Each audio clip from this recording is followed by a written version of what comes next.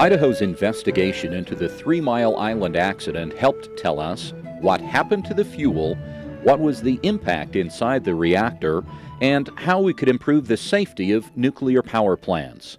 Using special probes, Idaho scientists made ultrasonic and video images inside the reactor.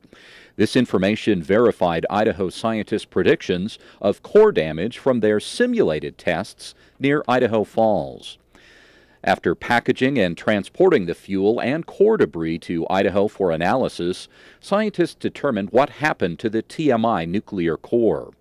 We learned that several things help protect the reactor vessel. A ceramic crust formed between the molten debris and the vessel's metal, and that gaps also formed in the crust that allowed water to eventually seep into the debris and help cool portions of it. Our analysis of TMI validated that the reactor vessels are much more robust and safe than the computer models of the time predicted. We developed new accident management strategies and procedures, improved operator training, and finally we created a much better understanding of how the materials and reactor systems behave during this type of an accident.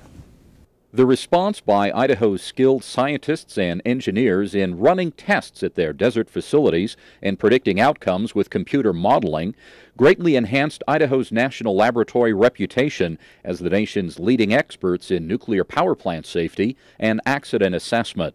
This resulted in major improvements in nuclear safety codes, training, and emergency response procedures, which are now used in most of the more than 400 nuclear reactors operating throughout the world.